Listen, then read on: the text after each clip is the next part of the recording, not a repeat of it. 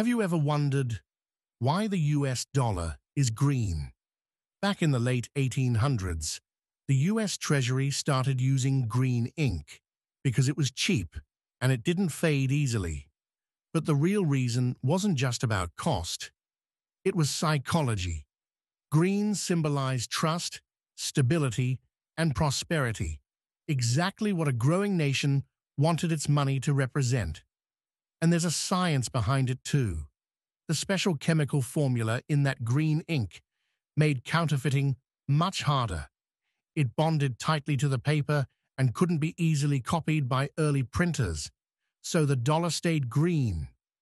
Over time, it became more than a color.